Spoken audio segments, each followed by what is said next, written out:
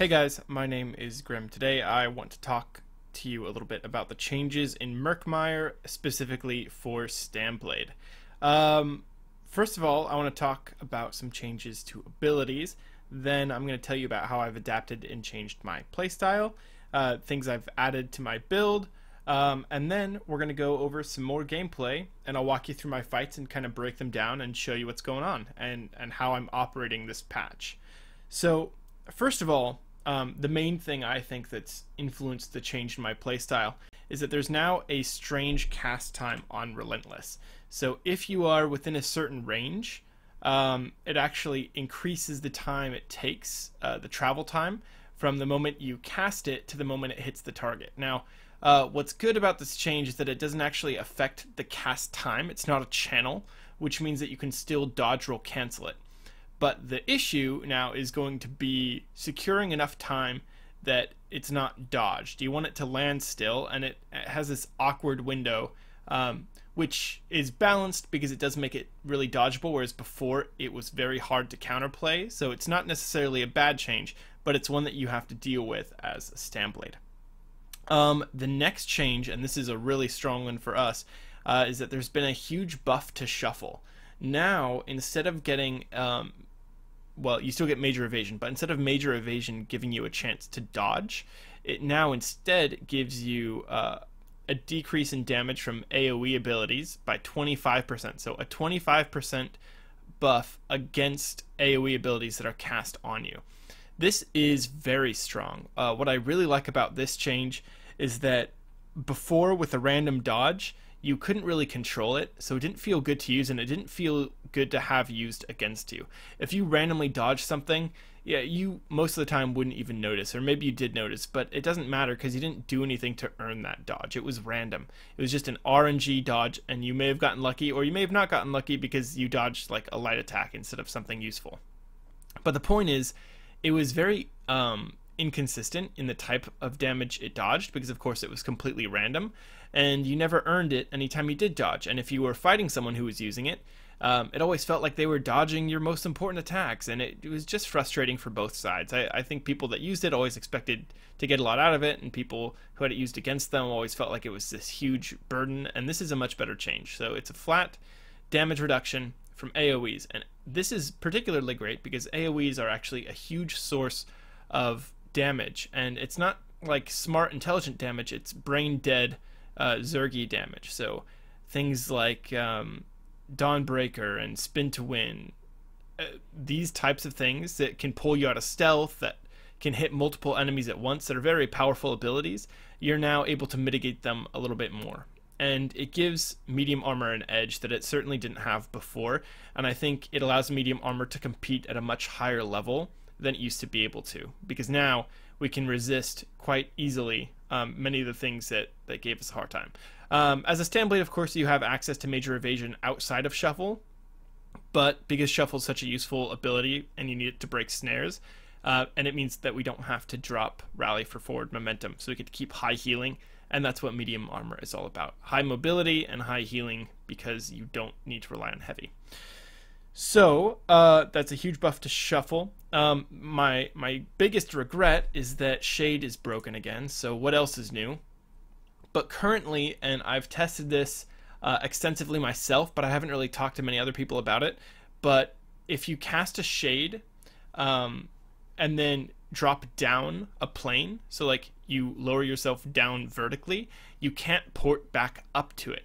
So this has caused me a lot of grief if I'm jumping off a keep wall, if I'm jumping out of a tower, if I'm jumping over a cliff. I just can't port back to my Shade for some reason, and it's like very consistently broken where I'm just not able to port back at all. And I don't know what's causing it. Like, obviously I'm not the developer, I have no idea. I don't know if it's a pathing error, but I can't get it to work if I am below my Shade, and it's a huge issue. So I've dropped it until it's fixed, and that's kind of a shame because it's my favorite ability. But if it doesn't work, it's a waste of space on my bar. The last thing to talk about is the change to Swift. Swift has gotten a pretty good nerf. It's gone from 10% movement speed at gold to 6% movement speed.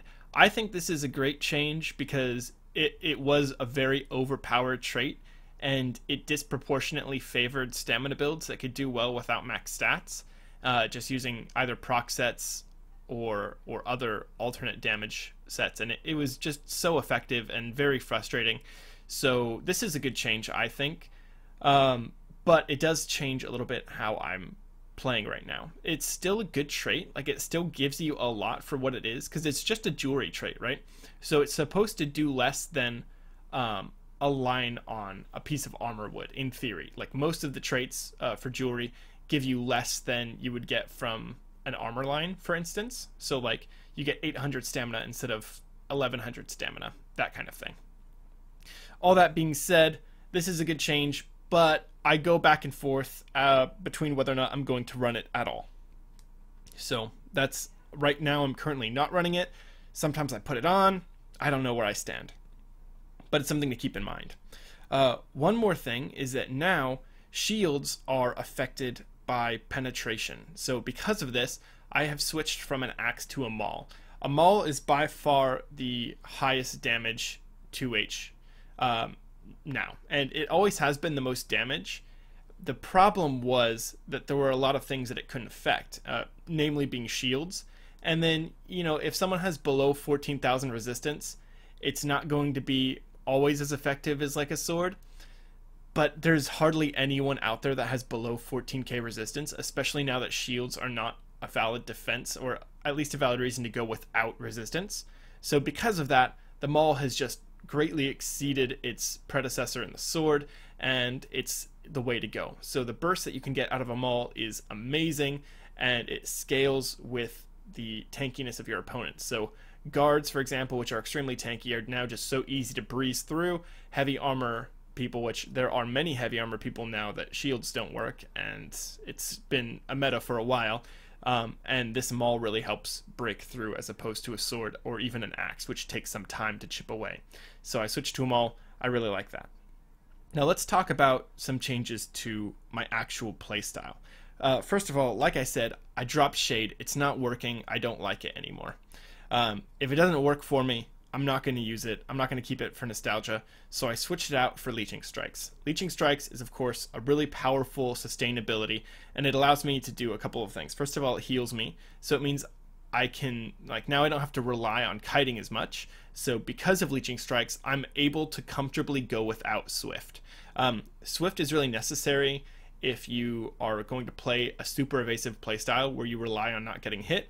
But I'm willing to take a couple hits now, because while I'm attacking, I'm restoring a really good amount of health. So I like Leeching Strikes for that. It also gives you a really, really solid amount of sustain.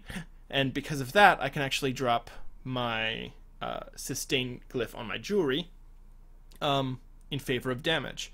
So I have switched to Leeching Strikes. I really like that. The next thing is that I have switched out my gap closer for Fear.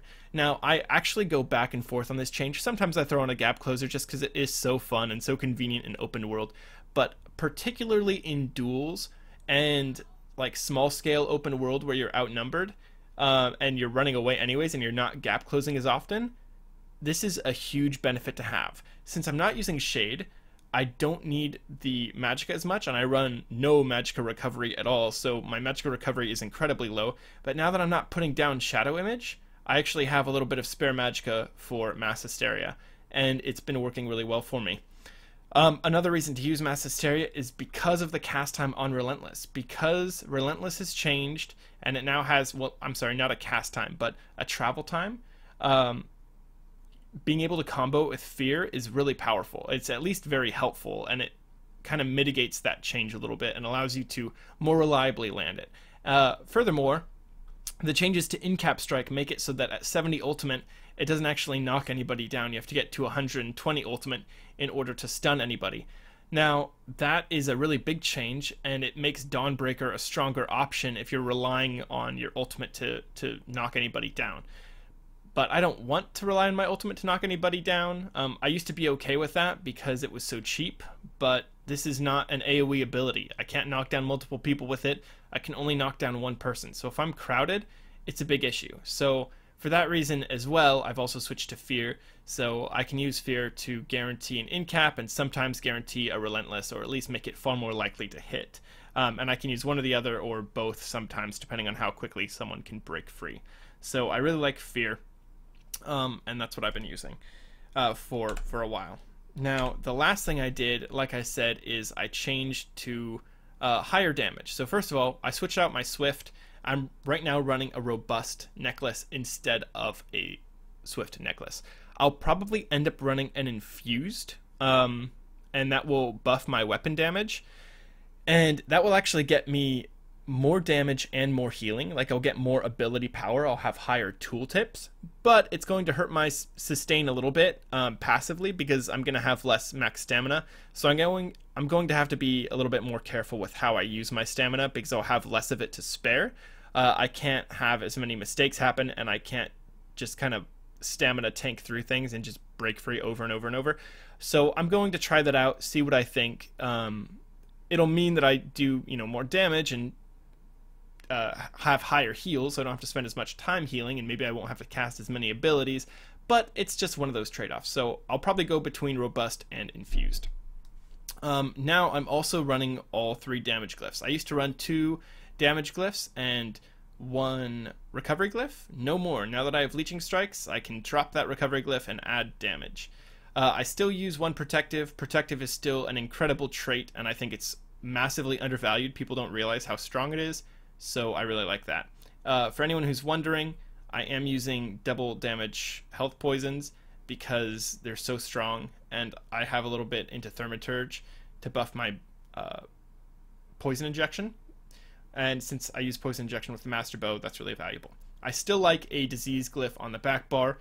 The glyph on the front bar is technically a disease glyph, or I'm sorry, it's a poison glyph, but I don't really care because I'm using damage health poisons anyways, so that doesn't matter. I still like Troll King the most. I've been playing around with different things, but because my damage or my sets are so oriented towards proc damage, I don't get really high healing tooltips. For example, if I was to run, instead of Ophidian Venom, if I was to run Hulking Draugr or Bone Pirate, I'd get much better healing tooltips, but because I don't, I rely on Troll King a lot for my healing, and it's very, very strong.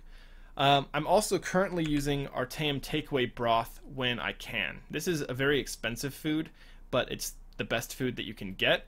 It's identical to Dubious, except for that it adds health recovery. I'm still using Dubious Cameron Throne for most things.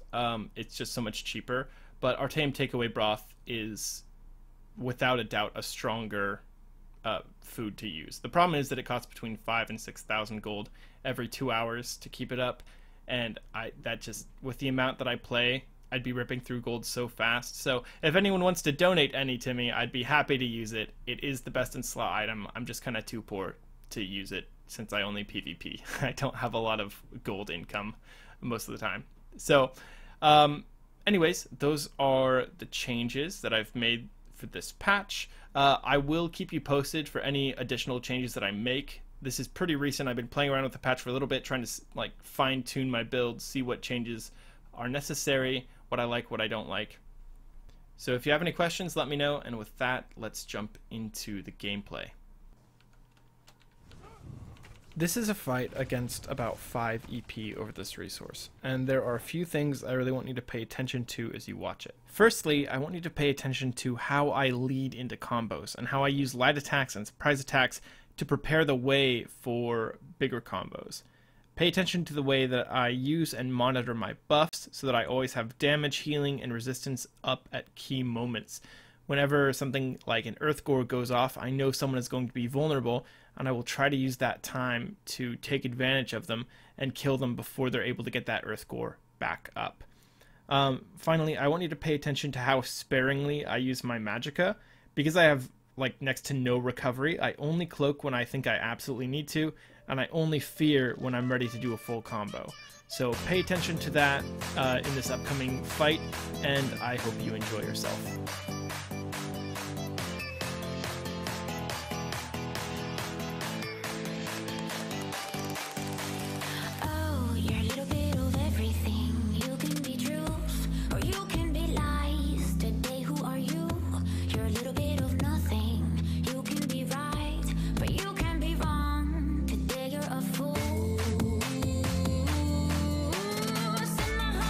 What you do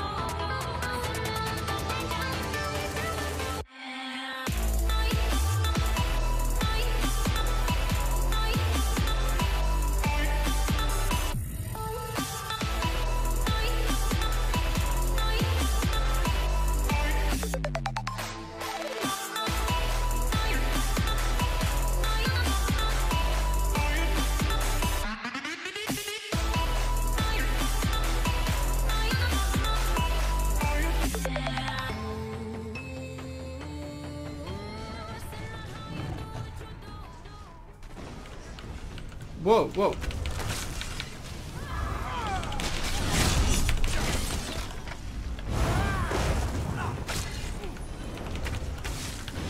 Okay, kill these guys. If you're wondering what happened here, we were watching this really good duel that had been going on for a long time when these AD came in not knowing what was happening and started trying to attack our duelist. So we all jumped in, and we actually don't know the guy that's dueling, but we all jumped in to save him because, you know, he's just trying to get a good duel and we were all enjoying watching it. So we took care of those guys, and that's just, you know, public service announcement, don't interrupt good duels. However, the duel kind of ended in a draw, so the DC duelist decided to run away, and so in the end I decided to pick up the fight where he left off because I like a good duel. So I light attack him and then block jump to show my intent to duel, and away we go.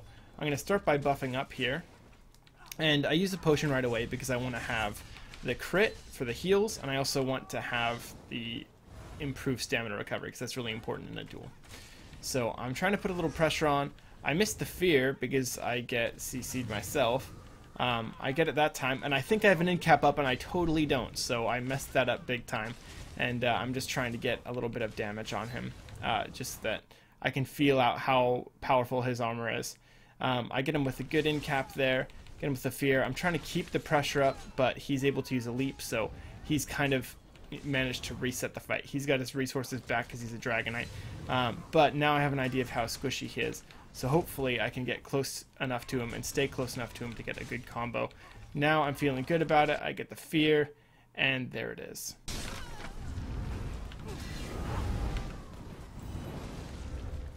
Well, hey, you made it to the end. Thank you again for watching my guide to Stamblade in Murkmire. I'll be sure to keep you updated if I discover anything new or anything changes. In the meantime, feel free to leave a question in the comment section if you have any questions at all. You can also join my Discord or add me in-game. If I have a friend slot available, I'm always happy to add people. And in the meantime, be sure to subscribe, and I will see you in the next one.